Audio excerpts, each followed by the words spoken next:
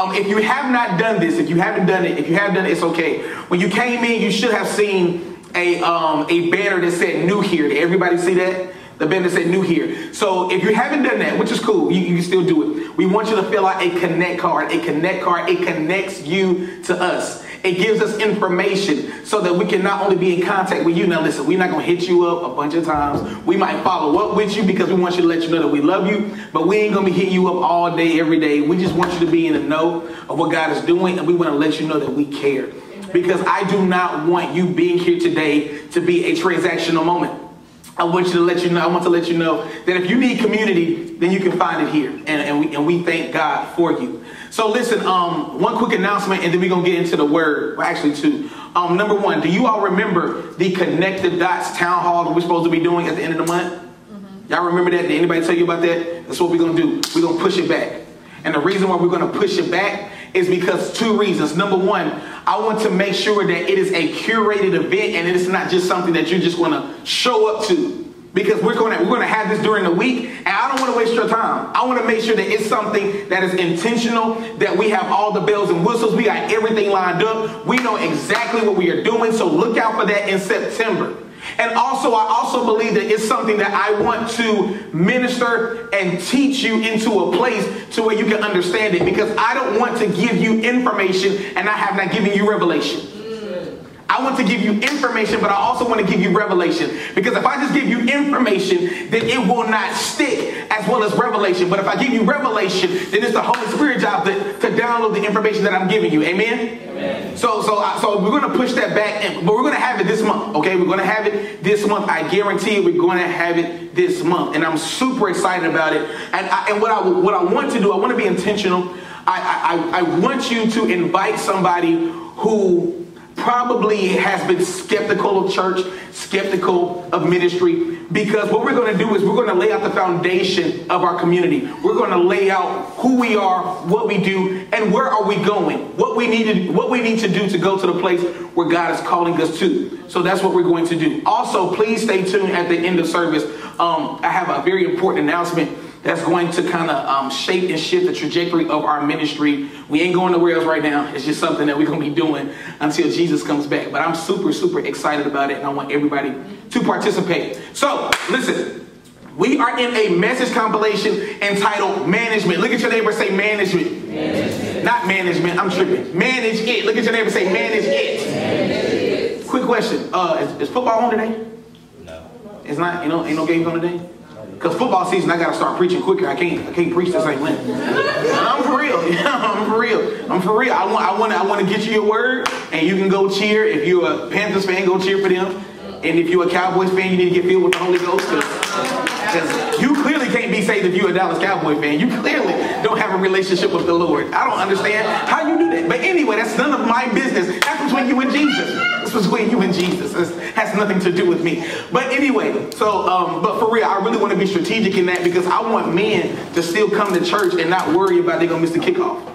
Now, don't get me wrong. I believe that spiritual things are before sports, but I think that you should be able to come in, get a word, and then go enjoy your life. Does anybody else agree with that? Yes. We're not that church where we stay in and we shout and we prophesy for 3 hours. I'm not. Now, y'all can stay here and do that, but I'm going home. Just let you know. Right now, I'm going home. Just let you know. So we are in a message compilation entitled Manage It. And I believe in this month, as we close this series out, prepare for our next one, I believe that the Spirit of God wants us to examine the principle of, before you can maximize a thing, you have to know how to manage it. Because the problem is, and it's not really a problem, but we have to change our perspective. And there's nothing wrong with believing God for the supernatural. But the issue is, a lot of us don't know how to manage the natural, and then we want to believe for the supernatural. Now, don't get me wrong, I believe in the supernatural, but you can't be so spiritual that you're no earthly good. You can't be so spiritual that you don't know how to walk on earth. You can't be so deep in the Holy Ghost that you don't know how to manage your life. Come on, sir. I believe in spiritual principles. I believe in being led. But you need to know how to manage certain things in your life. I can't get no amens. Like, y'all okay? Okay. If I'll take that one. I'll take that one. So listen, we're going to get into the word today. I'm excited. If we all can we all stand as we reverence the word of God today? I want you to go to Hebrews 11, verse 7. Hebrews 11, verse 7. Hebrews 11, verse 7. Thank you, Lord. Okay. Hebrews 11, verse 7. Watch me. And the Bible says, I'm coming from the New King James Version. And the Bible says, by faith, Noah. Everybody say Noah. Noah. By faith, Noah, being divinely warned of things not yet seen, moved with godly fear. I'm so glad that we serve a God who will warn you before calamity happens. Oftentimes, we will say, God, how come you didn't warn me? And it's not that he didn't warn you. You might not have been at the place where you were listening. Because here's the thing, God is always talking. Me personally, I just don't believe that teaching that God gets silent. I think that God is always talking, but are we always in the position to listen? I just believe that. But then watch me, the Bible says in Hebrews 11, by faith, Noah, being divinely warned of things not yet seen, moved with godly fear, prepared an ark for the saving of his household. I want to entitle this sermon, I want you to get in your mind the thing that God has called you to do. I want you to get in your mind right now. I don't know what it is. I don't know what your assignment is. I don't know why God put you on this earth, but I need you to figure it out right now. I need you to put it in your head. You got it? Okay, I need you to put it in your head right now. I need you to keep it there. And I want to give you a title that should help you and put you back in the place of where God wants you to be when it comes to your assignment. I want to entitle this sermon, Prepare For It. Prepare for it. Look at your neighbor and say, prepare for it. Prepare. No, I need you to find somebody else and say, prepare for it. Prepare. I need you to find somebody else and say, prepare for it. Prepare. I need you to high five your neighbor and say, neighbor, today is for you. It's for you. I need you to high five somebody else and say, neighbor, today is for you. You may be seated in the presence of the Lord.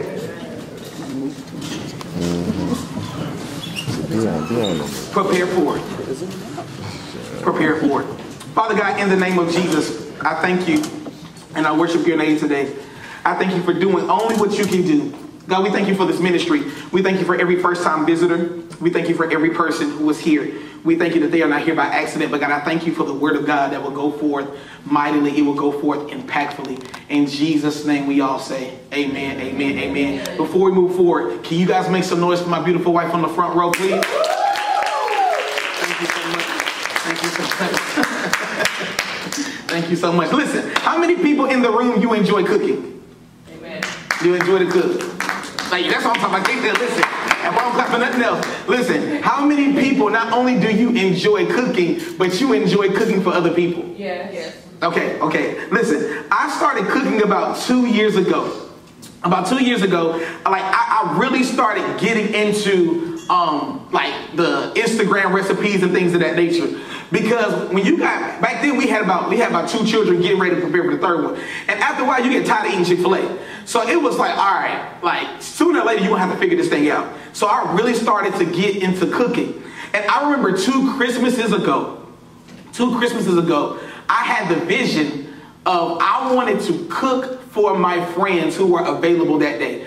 So what I wanted to do, Alana, I wanted to cook like macaroni and cheese and fried chicken and seafood stuffing. Now that was good. It was just spicy. It was super good. It was hot with it. That was some hot stuff. It was really good though. I think we had collard greens that day. We had rice. It was a really good meal. It was really, really good. But here is the problem. Here's the problem. That Christmas was so stressful. That Christmas was so aggravating, Alana, because what happened was I invited people over. I had a vision for the meal, but I did not prepare early enough for when the people were supposed to come over. So they came over, and when they came over, I'm frustrated. I mean, it's flour all over the kitchen. I'm sweating. I'm hot. My wife comes in. She's laughing at me because she knows, this food just started late. So she comes in and she's trying to help me. I'm insecure about the texture of the fried chicken because even though I know it's seasoned, it still look a little bit too dark. You haven't seen chicken look a little bit too dark? It don't mean that it ain't done. It just look a little bit too dark. So I'm nervous. I'm sweating. And all of my friends are like, man, just calm down. And I'm like, no, I wanted this thing to be good. Now, the food was good, but John, I was so stressed out that I could not enjoy the day. But if I would have just prepared properly, then I would have been able to enjoy the thing that I envisioned. What if I tell you that your lack of preparation is due to you underestimating the size of your future? What if I told you that for some of you, it is hard for you to prepare for later because you cannot see what God is preparing you for today? And here's the deal. What you have to understand is that the place that God is taking you is already prepared. The place that God is taking you is already secure. But one thing you have to understand, that if you don't know how to manage preparation, how can you manage the blessing? And the problem with most believers, is that we want to believe God for this huge future, but we don't know how to manage the now. And let me be clear, God is not holding you back, but he's building you forward. Amen. But God loves you so much. He loves you so much that he's not going to send you into the right place at the wrong time. Amen. The issue is not your destiny. The issue is not your purpose. The issue is not the thing that you are believing God for. The question is, are you prepared for it? And I believe that God has a word for us today, and we're going to learn from this guy named Noah. Everybody ever heard of this guy named Noah? Yeah. Now, most likely when you hear Noah, you hear about him in children's ministry. They always talk about Noah and the ark. But the Bible says, let's give you context for this story. The Bible says in Genesis 6 through 8, and the Lord was sorry that he had made man on the earth. Listen to this. And he was grieved in his heart. So the Lord said, I will destroy man whom I have created from the face of the earth, both man and beast, creeping thing, birds of the air, for I am sorry that I have ever made them. The problem with the earth at that time, let me give you context. Now you're going to have to go and watch this on YouTube. You're going to have to do research. But if you go a few verses up, if you go a few verses back, the Bible says that women during that time were sleeping with the sons of God. Has anybody ever read that? Let me give you context. So in that time, now if you don't believe me, you can do your own research. During that time, there were angels, fallen angels who had come down on earth. They had fallen from heaven. Now here's the thing. I got to give you history. I know this might be boring. Okay. Remember in the word of God what Jesus said, I beheld Satan falling as lightning. Okay, so when Satan was kicked out of heaven, the Bible says that a third of the angels fell with him. Okay, I ain't got time to go into this teaching, but fallen angels had come on the earth, and the fallen angels had begun to sleep with the women. Come on. Okay, so when the fallen angels had slept with the women, it created giants in the land. When it created giants in the land, the DNA of man became corrupt. So God said there's so much sin in the land, they doing perverse things. They doing things that I would never imagine them, because watch me, sin is a result of Adam and Eve. But then watch me, sin progressed and it began to take its own shape and form in man's idea. Watch me, sin was already in man, but the ideas of man became progressive. So what happened was, sin was already in man, but they became more creative with the sin they was doing. So they figuring out different sins they can participate in. So God is like, hey, listen, watch me. Now mind you, this is before Jesus. Jesus didn't die yet. So watch me. So God is saying, hey, I'm going to destroy it and I'm going to start over. Watch me. But the Bible says this, in the midst of a perverse generation, the Bible says, but Noah found grace in the eyes of the Lord. Come on. Now think about that. I need you to think about what it's like when everybody is doing the opposite of what God said, doing the exact opposite of righteousness, but you're the only one, which lets me know that Noah had to be focused.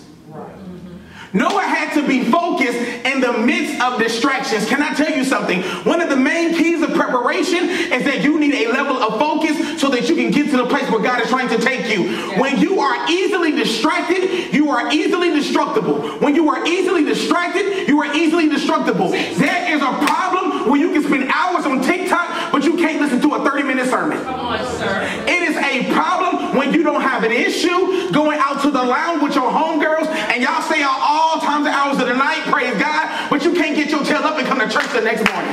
There is a problem when you can watch a Netflix series all day, but you cannot spend time reading a book for 30 minutes. I'm not teaching condemnation. I'm not teaching legalism. If you don't want to come to church, you're still saved. If you don't read books, you're still saved. If you don't invest in your future, you're still saved. But guess what? God loves you too much to keep you where you are. Amen. And we live in a generation that is easily distracted. We are easily distracted. If you want to get to the place where God is taking you, it's going to take, look at your neighbor and say, focus. But I love this because the Bible says, but Noah found grace. I love this. I love this. Because if you look up the word Noah in the Hebrew, that word Noah means rest. So watch me, rest found grace in the eyes of the Lord. There are some of you, you are preparing and you are frustrated. You are preparing and you are anxious. You are preparing and you are aggravated. Whatever God told you to prepare, you need to do it from a place of rest. Because you are not preparing for something that's incomplete. The Bible says in Philippians 1 that he who began a good work is going to complete it until the day of Jesus Christ. I'm not prepared for something that's incomplete. I'm not prepared for something that's unfinished. I'm prepared for something that's already done. The purpose place is not the problem. The problem is me. Am I prepared for the thing that I'm believing God for? Because what we do in the body of Christ is we believe God for these amazing dreams, but you have no natural development in order to handle it. Come on, sir. Listen, I want everybody's dreams in here to come true. I want you to live in the overflow. I just don't want you to drown in it. I want you to live in abundance. I just don't want the abundance to become a burden. Because it's easy to say, listen. It's easy to say you want popularity, but you don't want the other side of it. Because here's the thing, there's a backside to a blessing. You only see this side. But when you flip it around, you don't see the confrontation that comes with it. Everybody wants to be at a certain place and status, but what happens when your family change on you? Come on. Okay. What happens when you say, I want to be blessed beyond measure, but then can you handle the criticism of what happens when you get that type of blessing? Can you deal with it? So watch me. So you need to be preparing from a place of rest. And then watch me. The Bible says, I love this. The Bible says in Genesis 6:13 through 14, and God said to Noah, the end of all flesh has come before me. For the earth is filled with violence through them. And behold, I will destroy them with the earth. Make for yourself an ark of gopher wood. Make rooms in the ark and cover it inside and outside with pitch. Now I need you to understand something. Because here's the part of preparation where it gets lonely, where it gets frustrating. Because God is telling Noah to prepare for something that he's never seen. Because on the earth at that time, it had never rained. Because the earth was watered from the ground. So nobody had ever seen rain to that point. So God, you're telling me to prepare a boat? Now let me be clear. The ark was the length, according to theologians, was the length of 4 spaceships. The length of 4 spaceships. So you want me to build a boat and I ain't never seen rain? What is rain? The only water I know is on the ground. You mean water gonna come from the sky, and you want me to build a boat? Let me put it in terms you understand. God, you want me to take classes and I ain't got no clients? Okay. You want me to work on myself when I don't believe that people are looking at me? Okay. God, you want me to save money when my financial situation has been the same? One of the reasons why it's hard for us to prepare now is because you can't see or you can't fathom how God is going to get you to the place that he's promising you. And sometimes that's frustrating because I'm trying to pioneer something that I've never seen. I've never seen generational wealth, but God called me to it. I've never seen anybody in my family have a successful marriage, but God is calling me to it. I came to tell you today that if God is telling you to prepare, it's his job to give you the vision forward. I know you might not have experienced it before. It don't matter if you're the first millionaire in your family. It don't matter if you're the first mother in your family. If God called you to it, he'll anoint you for it. Amen. Noah, watch me, was anointed to build. But the problem is this. The problem is, how do I stay focused? And how do I envision something that nobody else has ever seen? You see, the hard thing about being a visionary is you have to just trust that God is who he is and that God said what he said. And the only thing you can do is just be obedient, because watch me, if you wait on all the details, you'll miss out on the blessing that God has for you. So then watch me. So God gives him instruction. And watch me. Here's another thing you got to understand. This is good. Watch me. When God gives you instruction, instruction is not only for information, it's also for inspiration. When God gives you instruction, it's not only for information, it's also for inspiration. Because sometimes when you're building, sometimes you can easily get bored. Okay. Has anybody ever been preparing something that God told them to do, but because it's not yielding results quickly, you get tired of it? Yeah, I know. Now we hear. You know, Rutledge, I was on Instagram the other day, and I saw this reel, and this man said, I think he's an Olympic runner. He said, I prepare years to run a 9-second race. I prepare year after year. I've been training since I was a child. I've been training since I was a baby. I've been training for years for a 9-second race. And there are people who give up after 2 months because you don't see results. Can I ask you something? What if, what if the reason why you are not seeing the results yet is because God is still developing certain things in you so that, watch me, you won't quit when you see one result? Because you know how we do. You know, when you start to see the abs develop, that's when you want to stop going to the gym. You know. As soon as you start to see a little definition, you ain't got to lift no more. But watch me. But the definition is not an indication to quit. The definition is an indication to keep going. Because if God can do this, what else can he do? Some of you give up too quickly just because you saw good things happen. Listen to me. It's good that you see good things, but there's nothing wrong when you see great things. Yes, sir. Don't get distracted by the good thing. You need to be going forward to the great things. Stay with me, y'all. We almost through, I promise you. And then watch me. The Bible says in Genesis 6, verse 22, thus Noah did according to all that God commanded him. I love that. God tells him to build a boat. And the Bible says he just did it. I love this because we don't see in the scripture that God or that Noah had a conversation with God. I love this because we don't see in the scripture, thank you, we don't see in the scripture that Noah took a season to fast to see if God said what he said. Because you know how we do. I'm taking a season of fasting to see if God really said what he said. You know what's amazing? We do things in church that you can't do on your job. I'm taking a season of fasting so I can get myself there. Go tell your job that. Right. Yeah, so when you take your season of fasting, turn your badge into. But you know, I ain't got time to teach that. So another thing that I love the fact that Noah, the Bible clearly says he had 3 sons and he had a family.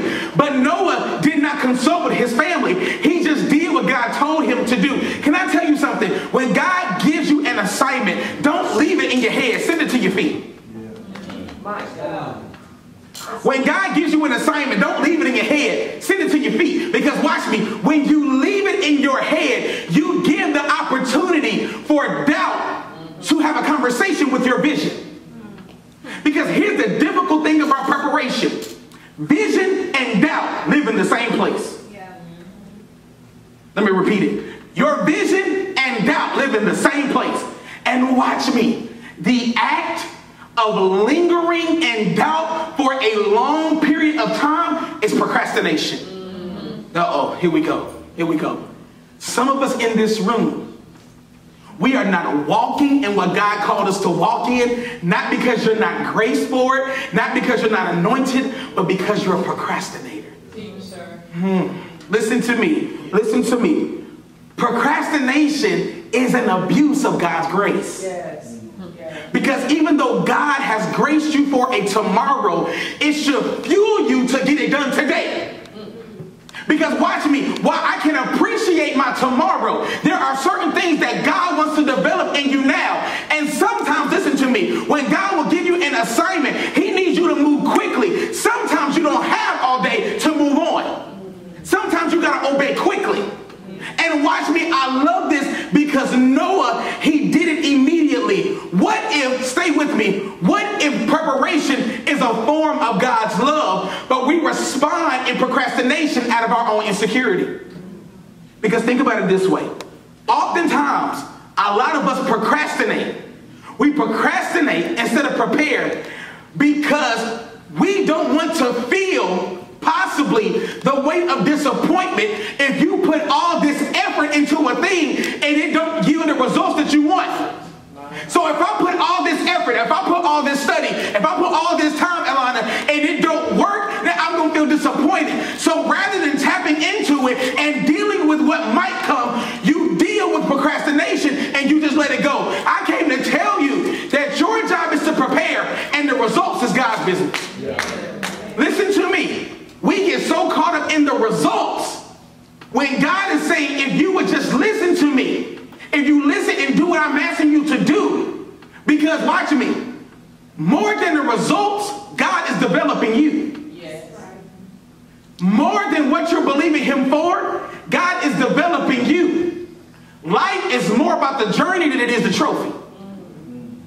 But we're so trophy focused that we forget about the journey. So watch me. So the Bible says that Noah did everything according to the Lord. And I love this because watch me. Not only was Noah a preparer, he was also a preacher. The Bible says in 2 Peter, watch me, the Bible says in 2 Peter, the Bible calls Noah a preacher of righteousness. So I need you to envision this. So not only was Noah preparing a boat, but he was also preaching to the people. Stay with me, I need you to get this. Do you know how silly Noah looked preparing a boat and preaching to people at the same time? And watch me, Noah, he only had one sermon. It's going to rain. Jesus didn't die yet. What else he gonna preach? That's the only thing he can say. It's going to rain. Year after year after year, it's going to rain. Now listen. Now I'm pretty sure the people was listening to him on day 1. But about day 15, I know, listen, imagine if Twitter was around back then, or X, or Instagram, or TikTok. Can you imagine the reels that would have been created? Hey, it's been a year, and this fool's still building this boat. Now watch me. 5 years later, because most people believe that it took about 600 years. It was some crazy number. It's about 600 years. Isn't that right? Or some huge number. It was some wild number. I'll give you more detail later on that. I'll come back and tell you next week. But it was like a whole bunch of years. It was like over 100 years. Years upon years upon years. Can you imagine that people's children's children, what they phone? Hey, this fool's still building this boat. But the whole time, his sermon didn't change. It's going to rain. It's going to rain because watch me, listen to me. Some of us get easily discouraged because you have been proclaiming a thing to people and it still ain't happened yet. Yeah, come on. You told your girlfriends at your vision party that you was going to be married by the summer of 2023 and it still ain't happened yet. You told your boss, listen, I'm just coming in here to let you know at the beginning of the year I'll be gone in 3 months and you're still there. Yeah, I know. But I came to tell you this. I came to tell you that just because life hasn't changed yet, don't mean your sermon changed. Listen to me. You got to preach yourself into the place God is calling you to be. I don't know about you, but you need to start waking up every morning saying it's still gonna rain. I know you ain't seen no change in your account, but it's still gonna rain. I know you might still be single, but it's still gonna rain. I know things might not have changed in your life, but it's still gonna rain. I don't care how many people show up or leave, it's still gonna rain. I don't know if people gonna come back next week, but it's still gonna rain. That needs to be the sermon of your life. It's still gonna rain. If Satan comes against me, it's gonna rain. If people leave me, it's still gonna rain. Because watch me, the season of preparation only needs one raindrop of confirmation. Yeah. Because watch me, because everybody gonna call you silly until it rains. You can call me crazy all you want to. Just wait till, listen, I don't need a flood, just give me one drop. I don't need a flood, just give me one drop. As long as listen, I don't know about you, but when I feel one drop of rain, I'm going to change my shoes. Because I don't like being caught in the rain and I got on good sneakers. When I'm caught in the rain, I got some good sneakers, that's going to be a bad day. So when I feel one drop, I'm going to change my, listen to me. All you need is one drop. All I need is one drop. I don't need the flood. Because if I see one drop, I don't even need a drop. All I need is a cloud. Yeah, listen to me. Everybody in this room, you check your weather app in the morning to see how you gonna dress. I need to tell you, you need to check the weather map of your faith. And see, today, I'm gonna dress like where I'm going. I'm gonna talk like where I'm going. I'm gonna live like where I'm going. I'm not gonna dress like where I've been. I'm gonna prepare for where I'm going. I just need a cloud, I don't need a drop. Just give me a cloud. And then then watch me, y'all. The Bible says in Genesis 7, the Bible says, and he gives them all this instruction. The Bible says in Genesis 7, verse 16, so those that entered, male and female, of all flesh, went in as God commanded him, and the Lord shut him in. Oh, wait a minute. That thing stood out to me because I thought Noah just, okay, the rain coming. I'm going to close the boat. But watch me. But if God told him to build it, then it was God who would have to shut him in because only God could have let him out. Some of us are frustrated because you are wondering when God is going to open the door and when he's going to close it. But I came to tell you today, to not get frustrated when the doors you want closed are still open. And don't get frustrated when the doors that are closed, you want them open. Or when the doors that are open, you want them closed. Don't get frustrated. That just means that there's more development that needs to take place. And watch me. And if God has kept you before, don't you think he's going to keep you now? And when he shuts you into a thing, can't nobody come into it. And then when he opens the door to a thing, the things that's supposed to come out of it is going to come out of it. But the thing about it is, the reason why I believe Noah was able to be shut in was because he prepared well. Because think about it. I want you to imagine, Garrett, I want you to imagine if Noah skipped one step on this boat. Then watch me. If he misses one step, then the flood that was meant for others, he would have experienced it himself. So you have to prepare well, because the thing that you're preparing for, you're eventually going to have to live in it. Okay, let me help you. Okay. So there's this book. For those of you who are on Audible and all these different platforms, listen to me. I need you to download this book today when you go home. It's called Chop Wood, Carry Water. Chop Wood, Carry Water. It's a very simple book. Ain't nothing difficult about it. There's a story in the book. It's about this Japanese architect. This Japanese architect, y'all, he built beautiful homes all over Japan. I mean gorgeous homes. I'm talking about homes that had the marble floors, it had the antique seats, it had all these different things. I mean gorgeous, like top tier. Like whatever you're thinking about, think bigger than that. I mean top tier. But he built homes all over Japan. People loved him. He built a reputation. But watch me. But one day he got tired. He got frustrated. Because he had been building and building and building and building and building and building and building. And now he's tired. So Rasan, he goes to his boss one day and he says, listen, I worked for you for so long. Now I'm tired. I'm ready to retire. So his boss says, okay, all right. But then his boss says, listen, I need you to build one more house. I need you to build one more house. And watch me. He says reluctantly, all right, I'm going to do it. Because I'm ready to get out of here. So watch me, Rasan. What he does is he builds the house, but he doesn't use his normal techniques. Because he's frustrated, he doesn't put in the marble floors. He put in some nice floors, but it ain't the floors like everybody else. He put in the sink and the counter, but it ain't like everybody else. Because he's tired, because he's frustrated in the cold, he just wants to get the assignment over. So he just does it, and he goes back to his boss, and he says, I'm done. I did it. But the boss says, wait a minute, one more thing. He turns around and says, what? He takes out of his pocket the keys and says, the house that you just built is yours. I came to tell you today that the reason why you have to prepare well is because you have to live in the thing that you have prepared. Whatever house you are building, you got to live in it. And I need to tell you today, I don't know what type of house you want to live in, but I want to live in a space that's been prepared by the Lord. I want to live in a space that's been prepared well.